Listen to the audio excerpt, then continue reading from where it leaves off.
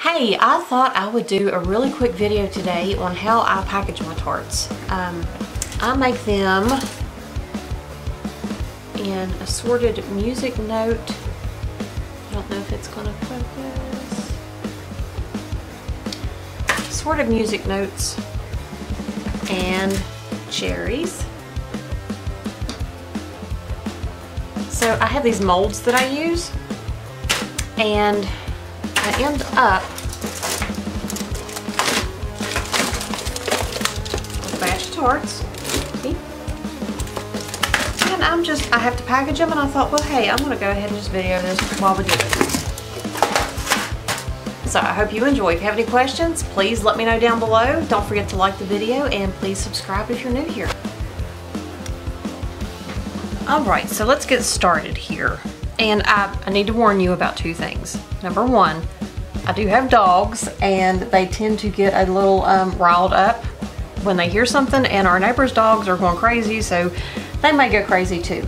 Number two, I woke up starving to death, and my stomach's growling, so if you hear something that sounds like a grizzly bear, it's my stomach. Alright, now when I make a batch, it usually makes 6 or 7 packs of these, and these are cello bags. They don't suck the scent out of your wax melts. Okay, so my battery died just as I was getting up on my soapbox about not putting your wax melts in Ziploc baggies. Don't do it. Alright, and I do use glitter on my wax melts. I think it's pretty, but it also gets all over the place. So here in just a moment, I'm going to put on my gloves. Not really so much because I don't want to contaminate anything, because they are just wax melts. It'd be kind of like a candle. But because I don't want to get glitter all over me. Alright, and on the back of my packs, I always put a warning label. And I got these, you know, I can't remember if I got these from Rustic Essentials or if it was Aztec Candles. I'll have to look and see, and I'll put it in the description. But they are, oh, wow, I couldn't have got that any more crooked if I wanted to. There we go. These are perfect. I think there's like 1,000 on this roll. I might have paid $20 for it. I really don't know. I'll have to look and see. And since I've changed my battery, Frankie, our pug, decided she was going to eat. So she actually sounds like a pig over there in the corner, wolfing that food down. We have Frankie the pug, we have Piper the Yorkie, and we have Two-Tone the weenie dog, who we call the old lady because she is very old now and kind of pitiful.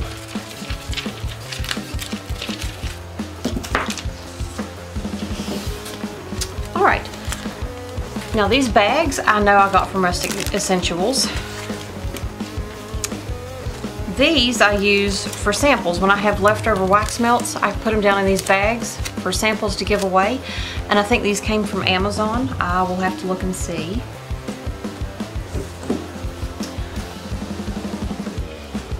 I love wax melts, I always have. I love making them. I think it's a lot of fun. I love having them in my house, burning them, because, well, you know, I do have dogs, and sometimes I want my house to smell good. I always weigh out each bag. I try to put at least 1.75 ounces in each bag. Sometimes we get a little more, but I never put under that. And you got to kind of finagle with it to get it to work out just right. Because I like to put, if I can, 2 of each of the music notes and then 1 cherry. But it doesn't always work out that way. But again, each of my bags is according to weight.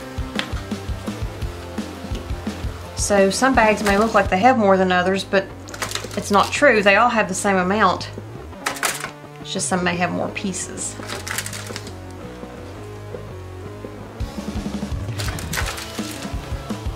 Okay, so I'm curious, what is your favorite kind of scent? Do you like fruity scents? Do you like baked goods? Do you like floral? What do you like? I know for me, it's a toss-up between baked goods and floral. No, oh gosh. Baked goods and fruity is what I like. Okay.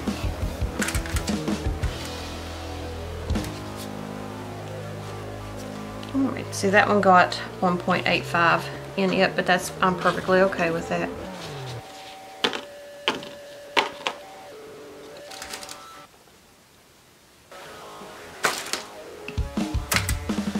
But I am really curious to know what everybody likes.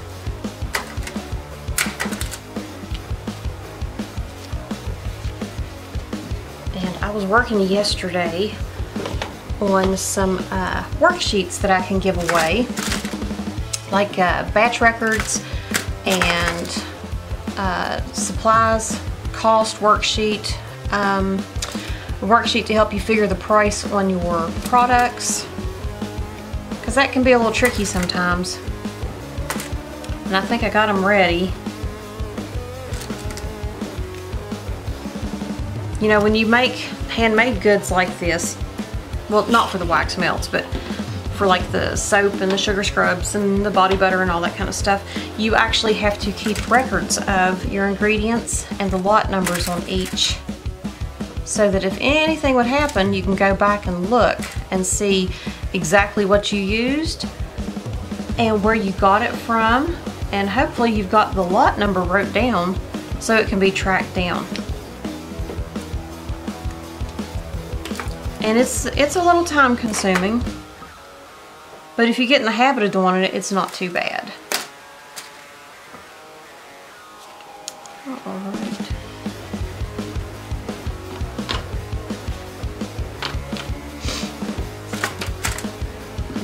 Let's see here, we're getting down to the bottom of the barrel. Let's see what all we're going to get in this one. Yep. Oh, yep, that'll work. Okay, great. Ready to put these in bags now. And so after I get everything all weighed out in my little pack, my little stacks here, then I go ahead and I just fill my bags up. And I use twist ties to close the tops of them. And I actually try to leave them a little bit loose. That way, if somebody wants to smell them and see what they smell like, you can smell them a little bit easier that way. And I've never known having them airtight to actually help anything or make them last any longer. I don't know what. Must not have got my mold that clean after making those.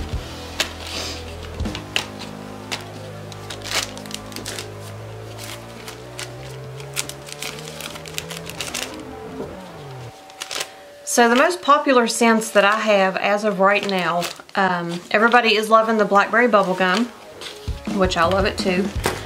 And Butt Naked is an absolute favorite. Blueberry Cobbler is still really ranked up there. Pomegranate, everybody seems to really like that.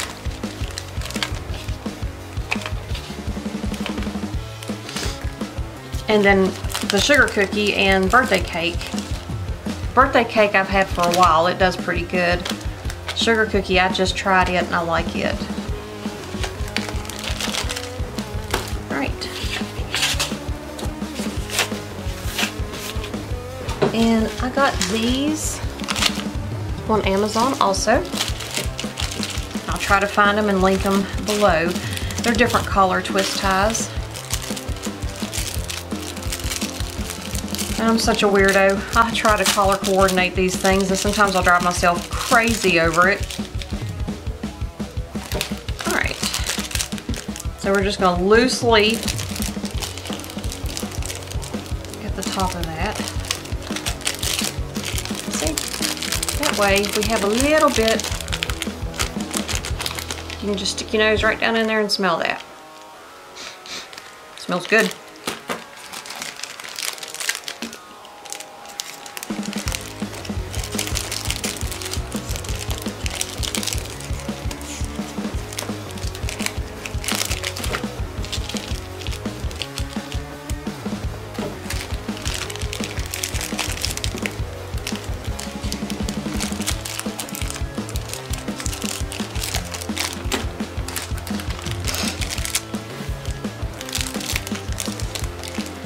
And I found these liners for the wax melts that in theory, they were awesome. What did I do with them? Well, here's one that I'm actually using. I went ahead and videoed this melting for a time-lapse video. I thought it'd be kind of neat. But I found these liners. They're really cool. They're disposable, but you're supposed to be able to use them more than once. And in theory, that's awesome. You can, you know, change out your scents in your tart warmer really fast. But I don't think that they, the tarts don't smell quite as strong when using one of these. So, I don't know. They're still neat though. But I'm the type of person, if I'm going to put something in my wax warmer, I want to know that I have something in there. You know what I'm saying? I want to smell it. I want to know that there's something in there.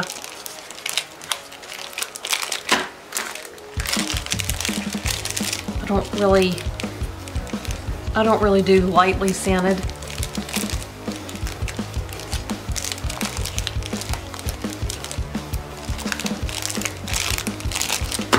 All right. There we go. And that's how I do my wax melts. They have 1 3/4 ounces in them. And that's it.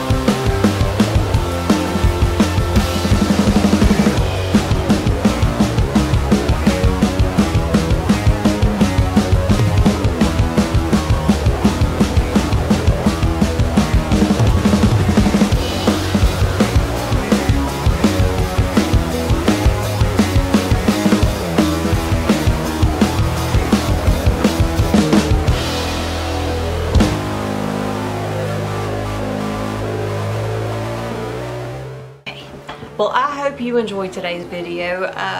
It was a lot of fun to make, and hopefully you picked up a few pointers. If nothing else, at least we got to visit some. So until next time, I hope you guys have a great day.